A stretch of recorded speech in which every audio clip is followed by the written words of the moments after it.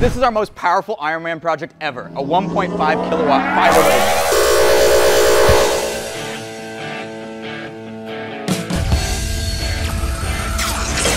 Is that actually possible? How would you even go about creating a highly complex mobile laser and cutter and welder and make it sick and stylish like an Iron Man tech? There is no way I've made something that does all that. Or did I? With this new laser tech, we are now one step closer to the real-life Tony Stark. To this day, the most powerful self-contained laser that we can fit into an Iron Man gauntlet is still this 100-watt blue laser that we use in our Iron Man repulsor. At 100 watts, this thing is already terrifying. But I want more power! Just 10 years ago, a 1,000 watt laser would have cost you upwards of $250,000, if you could even get your hands on one. Nowadays, you can get a 1,500 watt fiber laser shipped to your door for just about $6,000. Let's just say we have our fair share of lasers. Giant industrial fiber laser cutter, MOPA laser engraver, laser resin 3D printer, a CO2 laser, nuke reality laser cutter, fiber laser welder, a laser etching machine, and a miniature CO2 laser. That's ridiculous. Our industrial laser cutter that you've seen us use on almost all of our projects uses a 1,500 watt infrared laser similar to this. This thing is big, heavy, and fragile. And it requires over 10,000 watts of input power, as well as a mini fridge sized water chiller to keep itself cold. But it is capable of cutting through half-inch thick steel like butter. Unfortunately, there's no way that I'm getting all of this mounted on my back. Bruh. But lasers like this come with a nice glass fiber optic cable to transmit the power, which means if we had the right lenses, we could mount all of that onto my gauntlet and still use it from pretty far away. The initial plan was to use a cutting head from a fiber laser machine, but as you can tell, this thing on an Iron Man gauntlet would be a little oversized. But then we got our hands on this laser welder, which is way more compact and simpler to use. And in addition to welding, this can also cut through steel and remove rust. To do the welding and the rust removal, the laser actually moves back and forth, using a tiny mirror on a galvanometer to actually point the laser in different directions. But if this thing's on my hand, I can just point the laser with my hand, which means I can actually remove this entire part. And since I've designed a custom fancier nozzle, we actually don't need that either. So what we're left with is simply our water-cooled collimating lens and our focusing lens. So I needed to create a piece to join the two together at the right distance and with perfect alignment. After a bit of prototyping, I came up with a design that we can manufacture in aluminum on our Tormach 1100 CNC machine. And this is our final piece, which actually sits right in between the collimating lens and the focusing lens to keep them in perfect alignment. This is the smallest 1,500 watt fiber optics lens assembly I've ever seen. And this is going to be perfect for our Iron Man laser gauntlet. The build of the gauntlet consists of 66 pieces that bend and weld together into 5 assemblies. Before we start making the entire gauntlet, we have to figure out the order of operations. We know we want to laser cut the pieces, we want to laser paint them. Wait, laser painting? When you get a piece of stainless hot enough, it forms a layer of oxide. And based on the thickness of the oxide, we actually reflect different colors. This right here is our Olmstead MOPA laser. And basically what it can do is super precisely adjust the power, duration, speed, and frequency of our laser pulses to accurately control the temperature of the stainless, giving us any thickness of oxide we want, which means whatever color we want.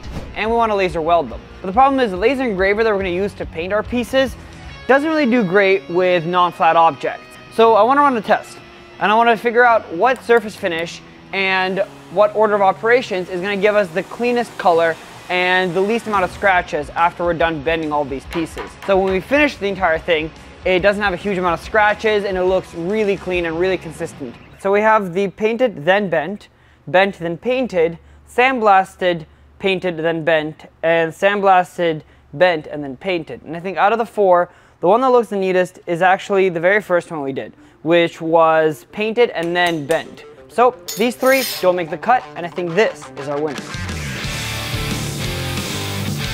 Can you believe that this is all going to become an Iron Man gauntlet? The TIG welder was needed in the early stages of connecting these thin metal pieces and getting each piece aligned. But from there on, it was full steam ahead on the laser welder. In true Stark Industries fashion, we're using lasers for everything. We are inside the laser cutter. Okay, that looks pretty good. That's a single piece. First bend of the gauntlet. Another like 50 to go. Look at that. It doesn't seem like much right now, but once I'm done with it, it's gonna be pretty cool.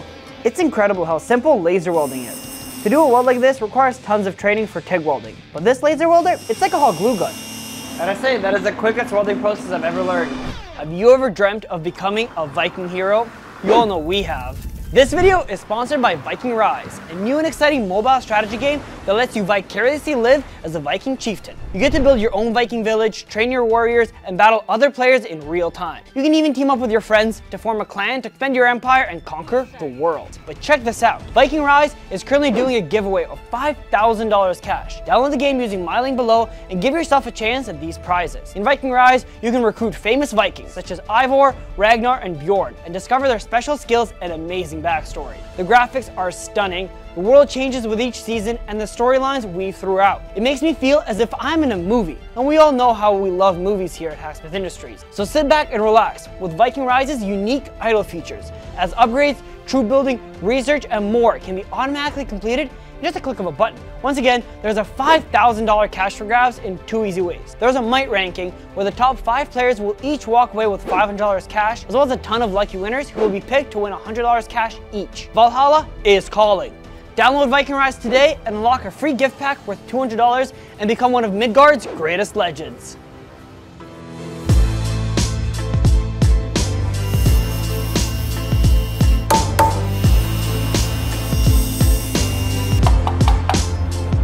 Feels pretty solid.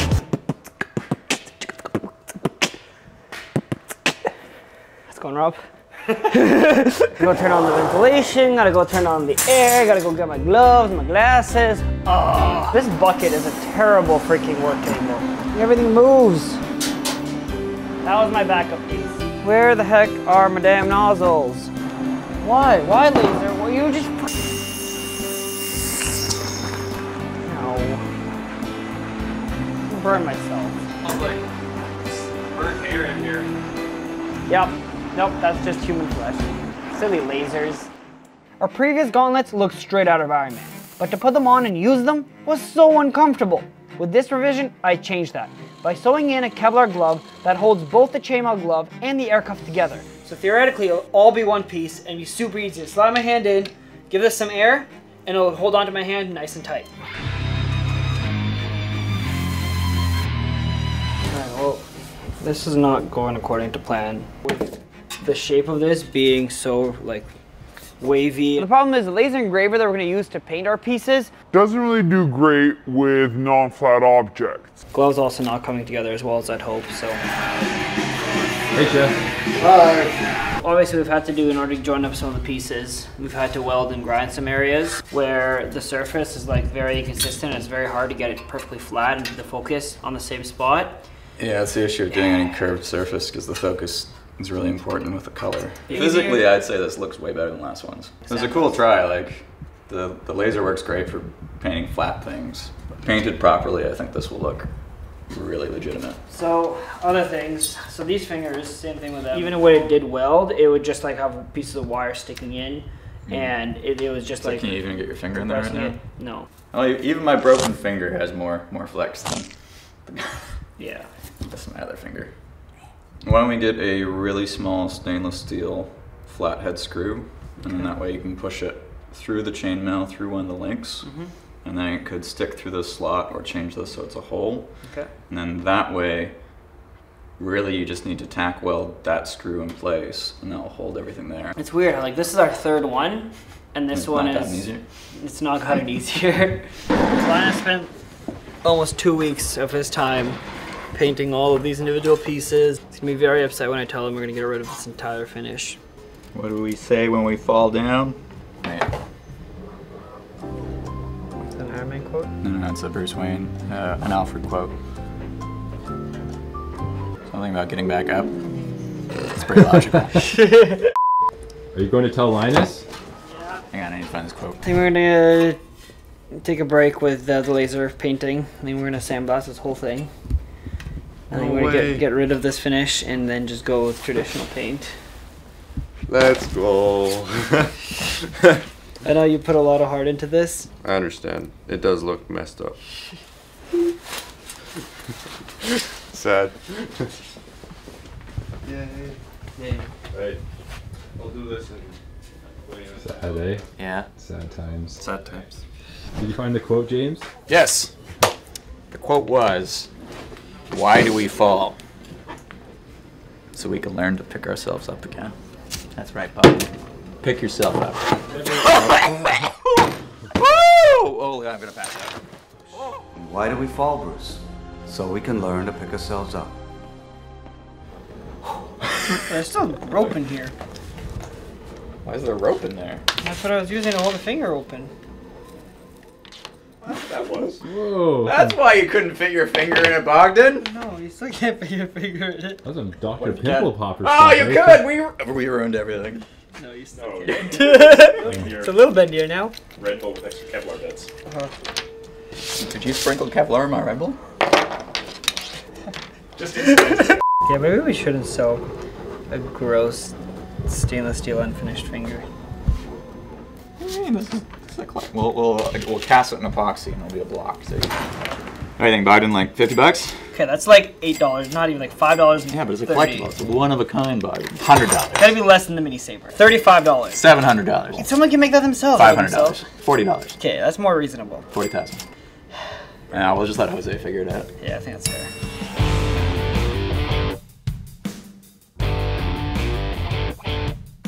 After hours of adjustments, connecting the fingers, painting, and setting up the electronics, I'm tired. Which, by the way, you can view the full schematic diagram using the maker.io link below.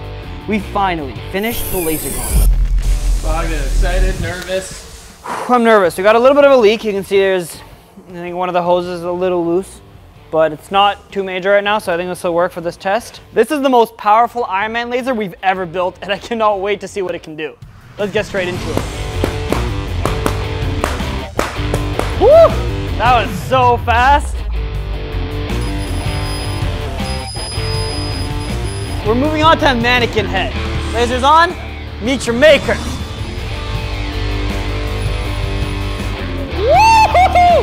There's a hole straight through that mannequin head. Look at that. We saw what this can do to one mannequin head. But what if you're fighting an entire army?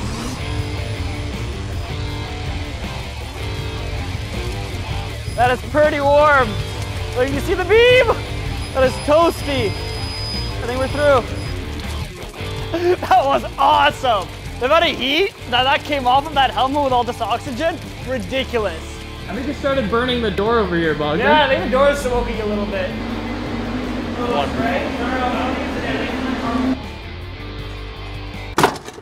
Done. So compared to the previous lasers we've done, it takes a little bit longer to get going because it's an infrared laser. But as soon as the material becomes a little bit charred, the whole thing just melts instantly.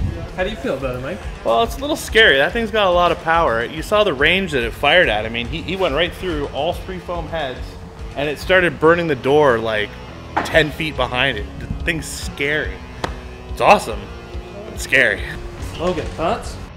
This thing, it's a little scary, Daryl. That laser is kind of like the bad boy that you should be worried about, you know what I mean? Be worried about or be inspired to be? Woo!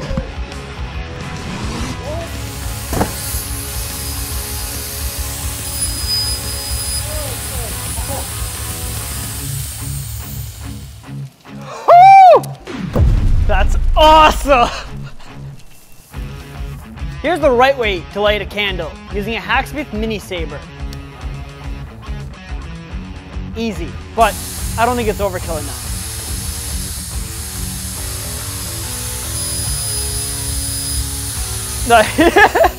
Woo, a little smoke ring. You guys are finding like the weirdest stuff for me to burn. But I guess this is how you deep hit an avocado.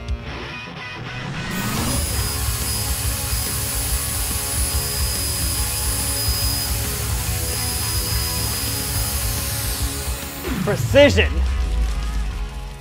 I should have picked it before it started raining, and now it's not lighting. And You know, Mike, I got this. It's okay. It's okay. Sure? I got this. Don't worry about sorry, man. it.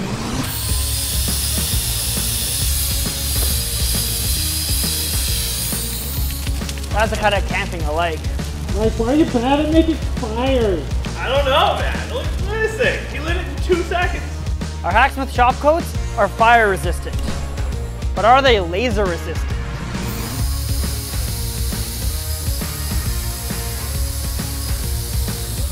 They are not laser resistant.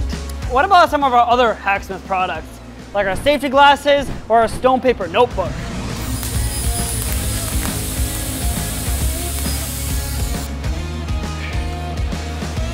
Oops, that's why I'm wearing these. I mean, the shop girl looks pretty unharmed, honestly. This thing is scary, but if you need to protect yourself against Iron Man, this might be a good choice. Light him up! Woo! Woo!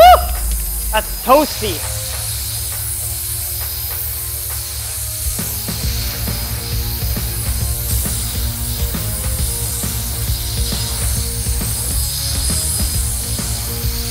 Look at that. But can it weld? I am totally melting this right now. Not as good as my TIG skills, but that is a solid weld. I'm gonna try to pop a hole through this from here. I think we're through. Oh yeah, we're through. Okay, you wanna do some rust removal? Look at that. Perfectly clean piece of metal. No more rust. We've got a variety of items that we stole from our coworkers' desks to help test stuff. And we've got it set up on a couple of different sizes of rope and metal chain. Let's see what it can do.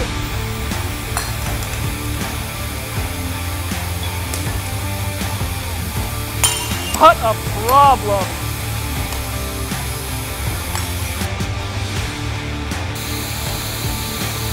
Nice. Next up, we got some metal chain and metal cable. Oh. Oh. Is it gonna cut it? Yes! And that was with a long distance lens. So now we have the short focus lens and the high pressure oxygen nozzle to be able to cut through metal. Let's do this.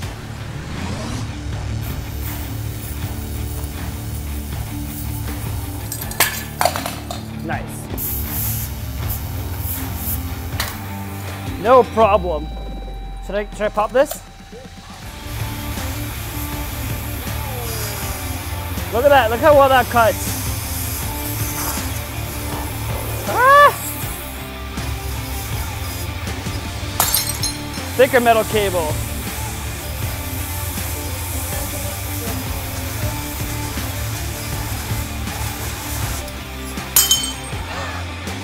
This thing is so weak. I just lit a metal cable on fire. The thickest metal chain we have.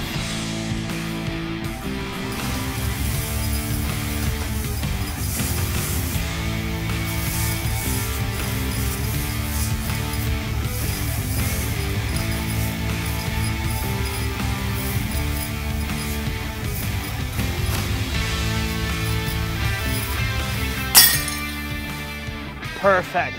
We managed to cut everything from 2mm rope all the way to 1-inch thick rope and even 3/16" steel chain. This is a metal door that I am gonna cut through.